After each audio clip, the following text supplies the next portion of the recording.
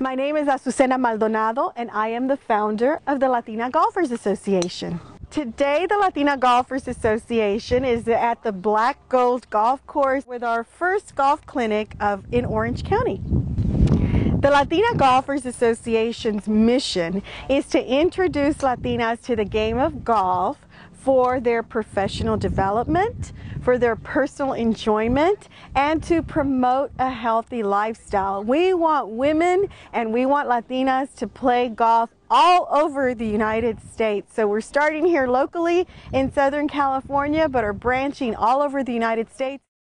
The great news is that golf is the great equalizer. When you are a golfer, it really doesn't matter whether you're a man or a woman, or where you come from, or your economic status. Really, nothing matters except that you're a golfer and that you respect the game of golf.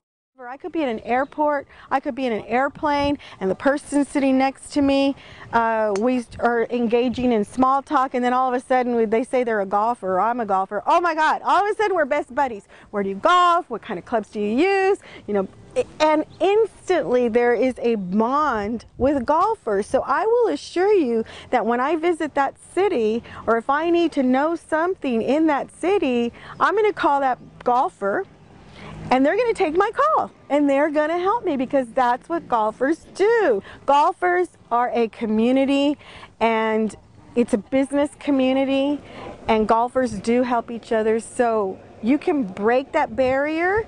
You can break that cultural and gender barrier with golf. And you can break that glass ceiling with a golf club.